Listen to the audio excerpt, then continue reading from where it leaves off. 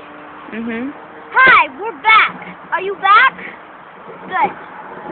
So today, last time we were doing about falling, but now we're doing about dinosaurs.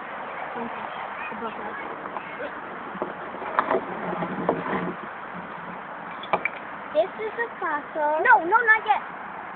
Okay. So,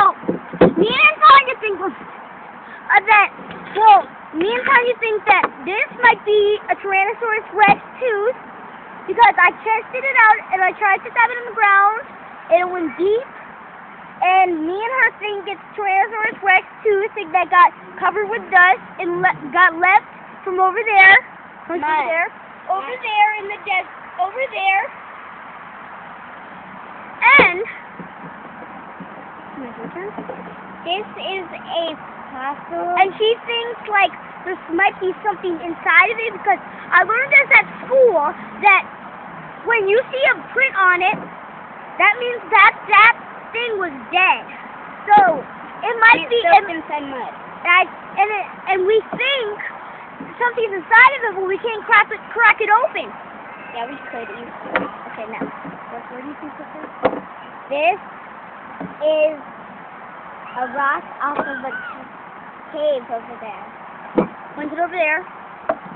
We'll show you the cave later. And we think that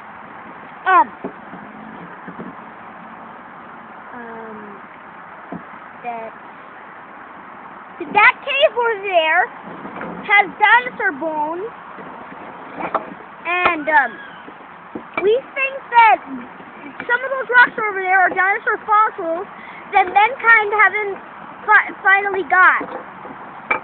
I think that the cave must have been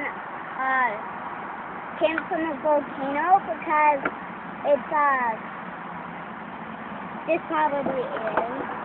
So the lava must have burned the dinosaurs over there. And then dust came, I learned that. And then mammals came. And then, yeah, a lot of things came. Even, there came saber-tooth, there came, a lot of mammals. And that place, there, I learned this in Walking with Beasts. And I don't know.